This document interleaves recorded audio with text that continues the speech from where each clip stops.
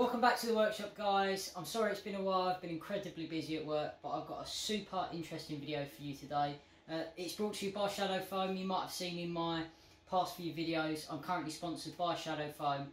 They've supplied me today with a big sheet of their Shadow Foam 50mm dense foam. Today I'm going to be cutting this, put it in one of my drawers and just giving my overview, sort of a review, what I think of the stuff, how easy it is to use and the price point, and we'll go over all that stuff later in the video. Before we start, just to comment on some of the background noises you might be hearing. The fans on this are running constantly, the 3D printer is running constantly getting ready for Halloween, so don't mind the noise. So just to give you an idea why I was interested in teaming up with Shadow Foam when they reached out to me, this is what the top drawer of my MicroStore station looks like. As you can probably tell, it's a complete mess. I just end up chucking things in there. Nothing's really got a spot. It's just what was last used is at the bottom, and what I use more commonly sits at the top.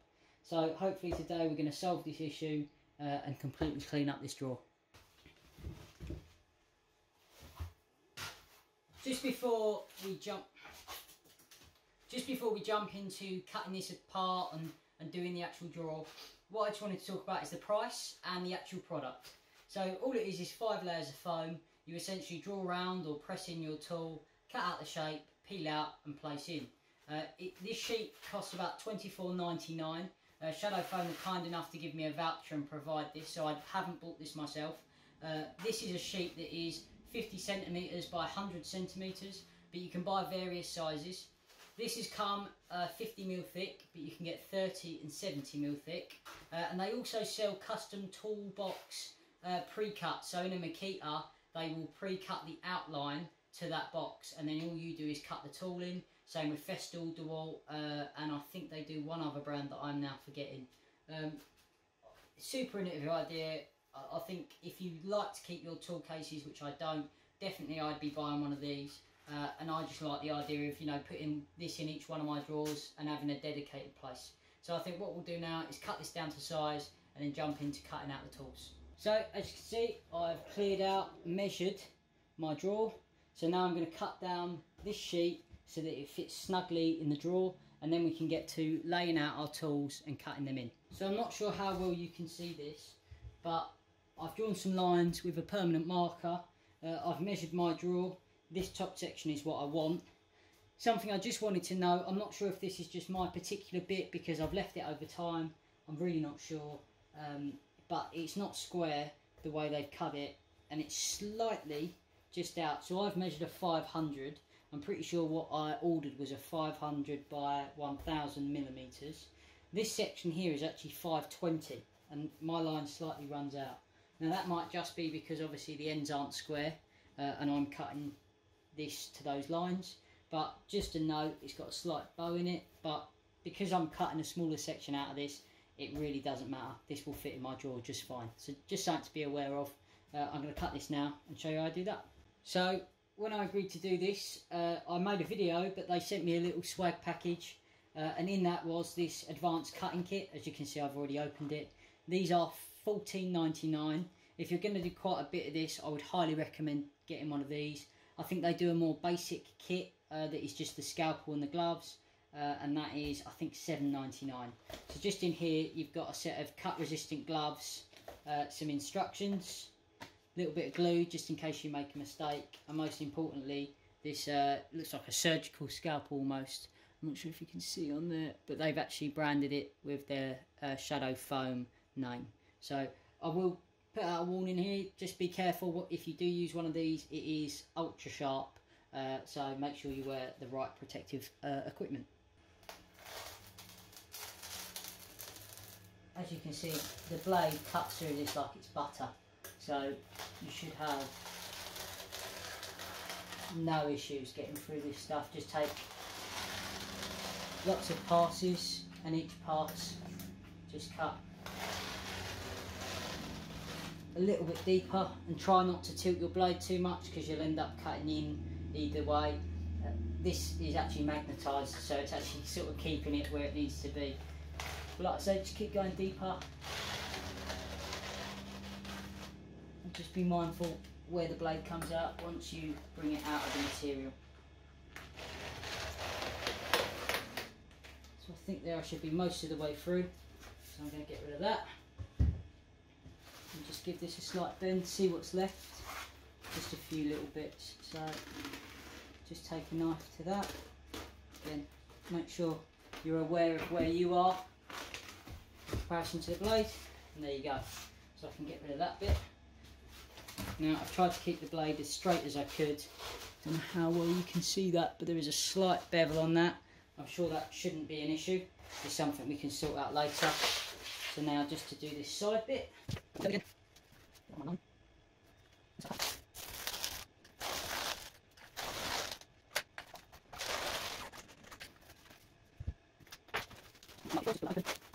Just take blade, cut those corners, get some chips on the way. Be careful where the blade is.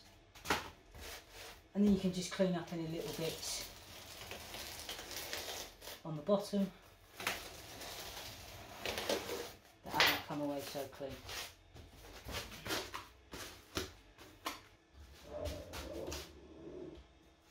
So I'm going to stick this in here. You can see that's a very snug fit. That's exactly what we want. There we go. So that's it without any tools on. Nice snug fit, feels very good. So I've decided this top drawer I'd quite like to be my measuring and marking tools, and then the drawers below will be more like pliers, hammers and things like that. So I've set out roughly, you know, where I think I'd like to reach for things. I've tried to keep a good distance between tools to make sure that the foam doesn't get too thin, and just place them in some sort of natural fashion so they're not sort of stacked on top of each other, but they're in, you know, reachable distance and aesthetically pleasing as well. So what I'm going to do is probably cut around a few of them, show you how I do that, and I've left some room for some tools when I bring them in and get more. I will go from there. So unfortunately I just cut around this lovely square, and then the camera decided not to record. Fear not, I will be cutting around 2 more tools, but just so that you understand what I've done, I just held the tool in place, went round it with a scalpel, ripped out the first layer, and in it went. It's as simple as that. So I'll show you that with 2 more items, and then we'll go from there. So the next tool is going to be this precision square. Should be a nice easy cut. Get my blade, make sure I'm happy with where the tool is. Now you want to, like I said, try and keep a good boundary. It doesn't have to be miles away, but I just like to make sure that it's got enough space that it won't compromise the foam in between the tools. Nice clean cut between that. I've cut slightly wonky there. So first I'm just outlining the tool before I cut really deep. And that way any mistakes I make I can glue back together. But once you're happy with the outline, you can start to go a bit deeper. And as I said before, the layers are about 10 mil. You just want to make sure you're getting down, and as long as you keep pressure on the tool, it should stay where it needs to stay. Right, so that was a super simple one. All I do once I've removed the tool is just go back round and make sure you cut down to the depth that you need to. Now this is slightly awkward with this shape, but it should be okay.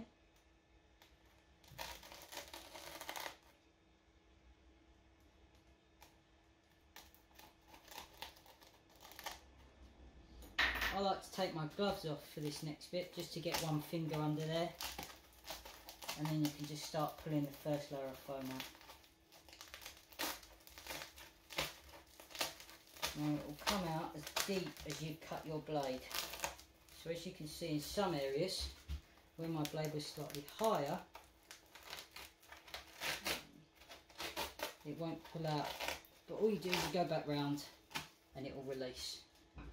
Grab your tool, plonk it down in there, perfect. Now with this, because my square is thicker on this side than here, what I like to do is take a piece of foam, just cut it down the middle very carefully, cut that down,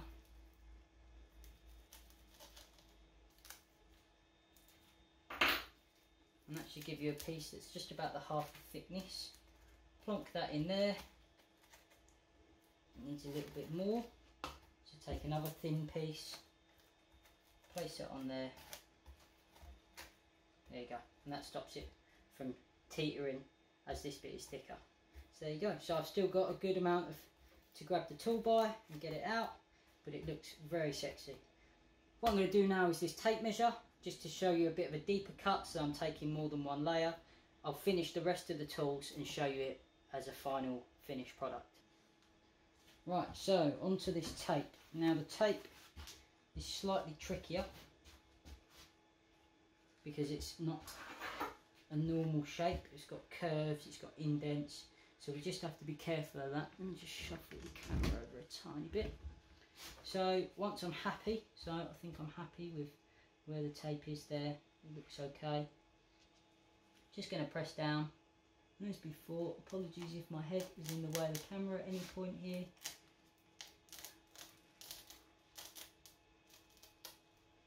And just be mindful of some of like the tape stop button. You might not necessarily follow that perfectly, but that's okay.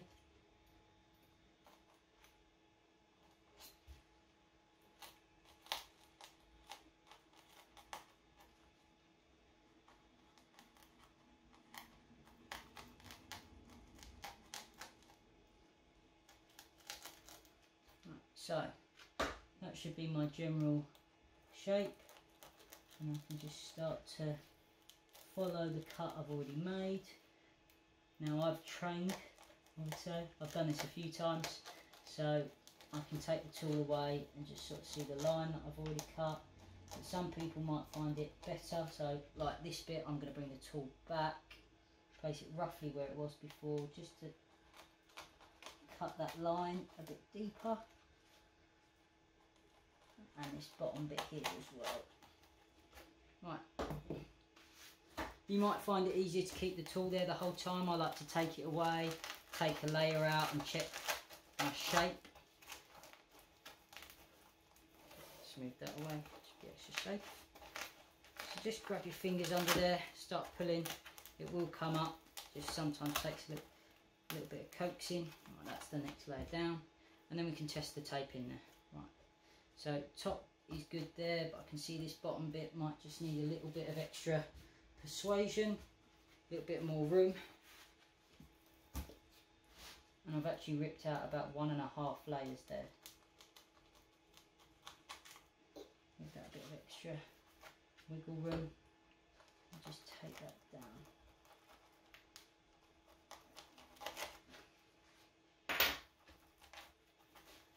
Now don't be afraid, you know, you can always stick this stuff back with the glue that they give you in the advanced cutting kit. But as you can see there, that has gone in very nicely. So it's not too firm where it, you know, it isn't coming out. It's not bulging out, but it's nice and firm in there, and it looks very nice. So I've got all of my tools set out where I want them. I've cut their individual holes, and I've left myself some room for future tools. So unfortunately I've got to clean up all that mess over there now and find a home for that. But this looks much cleaner, and I can imagine, you know, I might put another tape there, maybe another one there, because I have a few lying about, and then some space for some more marking gauges, potentially some marking knives if I buy any of those. I didn't want to just put things randomly because I've got the rest of the drawers to sort out. But yeah, super easy to go in. I made a slight mistake over here, tried to put a tool in, I'm not sure if you can see that, but the glue they provided to me was easy enough to use. You just squirt a bit in, place a new bit of foam in, or the bit of foam that you took out, and you know, I don't think you can actually see that on camera, it's just a long cut along there. Glued that together, squish it, 5 minutes and it's bonded. Cures 1 hour properly. but yeah, I'm totally happy. So my closing thoughts on this shadow foam product. Don't know if you can see that. Definitely 100% if you're looking for a clean look in your workshop, you're sick and tired of just chucking tools in. I mean, look at what I took out from that drawer. If you want to get organised, it's definitely the way to go. It's super easy to cut, super easy to install your tools. You know, a child could probably do it. Not that I trust a child with a scalpel, but it's fairly simple, and it's you know, relatively low value if you think about how much you get. Unfortunately, my drawers are a slightly odd size on in between numbers, but yeah, I would definitely will be buying another sheet. I've got 3 more drawers that I could potentially do, and another 2 drawers over there. So I will definitely probably be buying another sheet of this to do the second set, and I'd even go as far to say I might even buy one that goes in my drill box, because sometimes I do put the drills back in and take them elsewhere. So if you would like to get yourself some of these sheets, head over to shadowfoam.com. If you want to buy anything, if you use Matt's DIY at checkout, you'll get a 10% discount.